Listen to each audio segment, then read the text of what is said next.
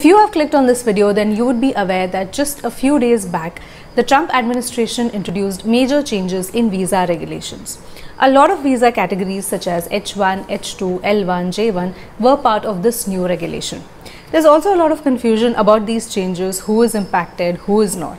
So in this video, I'm going to take you through the details of this new regulation, what it means for you, and also what are the next steps that you can take. Keep on watching. Hi guys, my name is Shachi and I'm a travel and a visa coach. Now before we start, let me just tell you that this video is going to be longer and also more detailed and more technical because there's so much to wrap our heads around the new visa regulation. So probably grab yourself a cup of coffee and also keep a pen and paper handy to take some notes. So to get a complete understanding of the current situation, let's start from the beginning when it all began.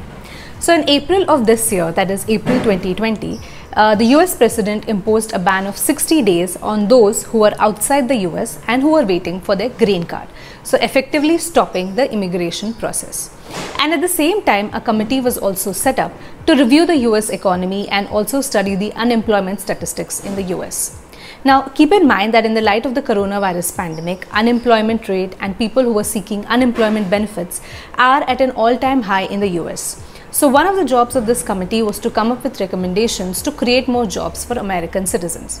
Now when this was done, there was already some speculation that it would go on to impact the H1b visas, but nothing was certain then. Now in June 2020, that is 24th of June 2020 to be more precise, the Trump administration issued a new proclamation which not only extends the earlier 60-day ban which were imposed on issuing green cards to those who are outside the US, till the end of this year. So now that ban has got extended till 31st of December 2020. But in addition to this, there are also restrictions which have been imposed on the non-immigrant work visas. And this is what we're going to discuss now. So as per the new proclamation which came out on 24th June 2020, all new H1, H2, L1 and J1 visas have been put on hold till the end of this year, that is till 31st December 2020. Which means that if you were waiting for these visas to be issued to you, or if you already have these visas but were waiting for it to get stamped, then that wait has just gotten longer, and as of today you will have to wait till the end of this year. Keep in mind that H1, H2, L1, J1 are the visas which allows foreigners, mainly skilled workers, to be part of the US job market and also allows US companies to hire people from other countries. If you are interested in knowing more details and the exact definition of these visa categories, do check out the description box because we have included a note on this. So the next big question is, who is impacted by this ban? So number one, this ban impacts all new visa holders. So let's say that you are a new H1b visa holder. The visa was issued recently to you in March 2020 and you are currently in your home country waiting for the visa to get stamped so that it can become fully legal. Now sadly, this ban is going to impact you and now you will have to wait till the end of this year. Second, this ban impacts all the visas which have got renewed, but the holder of the visa is currently outside the US and has come to the home country for stamping.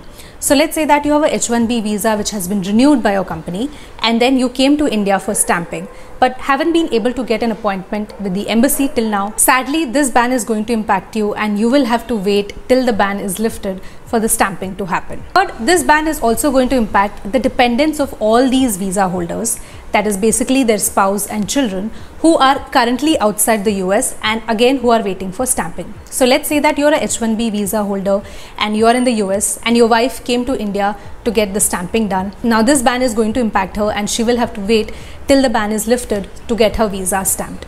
Now do keep in mind that these are the initial three categories of people that we think are going to be affected by this new regulation. A lot of things are new, a lot of things are still up in the air and we are still tracking and figuring out all these new developments. So make sure that you subscribe and hit the bell icon because any major change, any new development, I'm going to bring it to you right here on this channel. Now let's look at scenarios and the people who are not going to be impacted by this ban. So number one, this ban is not going to impact all the visa holders who are currently within the US. So if you're a holder of any of these visas and you're currently living within the US and working there, then this ban is not going to impact you. So let's say that you have a H1b visa and this visa is coming up for renewal in August and your employer has already initiated the process of renewal. As long as you do not travel outside the US till the end of this year, you're going to be fine. This ban is not going to affect you. Second, if you hold a valid work visa and even if you're currently outside the US, this ban is not going to impact you. So as long as you have a valid passport with a valid visa and a valid stamp, even if you're stuck outside the US right now due to the pandemic situation, this ban is not going to impact you. As soon as the international flights resume, you can travel back to the US. Third, this ban is not going to impact all those people who are within the US and who are waiting for a change in status of their visa. So let's say that you're a student who's currently on OTP and you're waiting for the H1b visa from your employer. Then this ban is not going to impact you. It is not going to impact any change in the visa status, again, as long as you're within the US. So the gist of it is, as long as you hold any of these visas and you are within the US, this ban is not going to impact you. Even if your visa is coming up for renewal or even if your visa is due for a change in status, as long as you're within the United States, this ban is not going to impact you. So now that we've understood the entire scenario, let's discuss the next steps and what you can do if you are impacted by this ban. The first thing to keep in mind is that this is not a permanent ban. It is in place only till the end of this year, that is till 31st December 2020, and also it is going to be reviewed every 60 days. This is more of a short-term measure to boost the economy and to create jobs and to bring down the unemployment rate, and we really don't know at this point of time if it is going to be a permanent measure. A lot of it is also going to depend upon the outcome of the US elections, which are scheduled in November this year. So if you find yourself affected by this ban, I would highly recommend to have a wait and watch policy. Second thing to keep in mind is that currently all the US embassies and consulates are closed in India and in most of the countries in the world. So either way, you would have to wait for the embassies to open for your stamping and your visas to become valid. So do keep this in mind, stay strong and do not lose hope. In the meanwhile, it would also make sense to explore the job market right here in India. There is a lot of support which is pouring in from the startup community, and a lot of founders have come forward to express support to people who are without jobs and who are stranded in this situation because of the new developments. They are encouraging all these people to connect to them and to reach out to them. So now would be a good time to explore this option and to make use of this opportunity. Last thing to keep in mind is that there's actually a special provision in the Trump proclamation for exceptional conditions. So if you find yourself in an exceptional condition, if you find yourself stranded away from your family, then you can probably reach out to the consulate and discuss with them. But I would highly recommend talking to an immigration lawyer and sorting out all these details with him or her. If you would like me to cover more details on this particular section of this new proclamation, do let me know in the comment section below. So guys, this is all the information that I wanted to share with you. I would love to hear your views and your comments regarding the new regulation. So I think a discussion, sharing each other's experience and sharing what we are going through is really going to help everyone. So please do put on your views in the comment section below.